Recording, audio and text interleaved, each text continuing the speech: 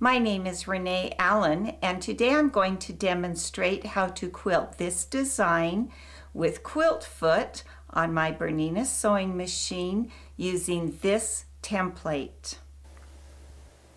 This wine glass design is quilted with 5 full circles plus half and quarter circles, which help to move to the next circle as well as fill the design.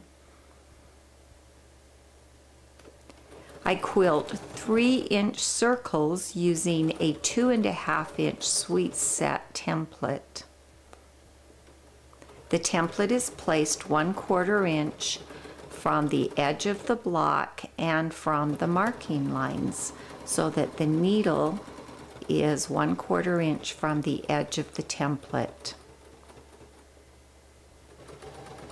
I marked a 1.5-inch grid on the block, which will help me to place the templates.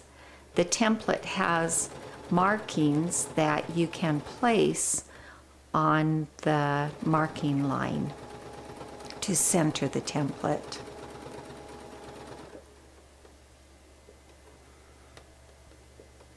I started quilting the circles on the edge of the quilt by the ditch so you don't see the beginning and ending.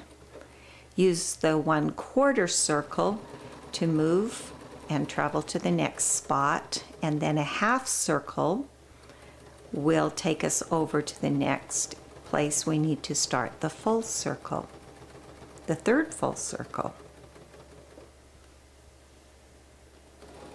Adjust the template as necessary. You'll notice I speeded up the video a little here so it doesn't take all day. This pattern gets a little confusing, so I wanted to be able to show each step. Here again we use the 1/4 circle to move, half circle to take us over to the 4th full circle. It's nice to use a template so that the circle doesn't get wobbly. Sooner or later, if you freehand a circle, your lines are wobbly, and a template makes them nice and straight. Now 1/4 circle. And rather than do the full half circle, I'm going to stop right here in the center and do my center circle. By leaving that till last, I make sure that it matches up with all of the other circles, and I adjust the template as necessary. Then I just quilt the 2 final 1/4 circles, and then add fill to give texture, color, and some design.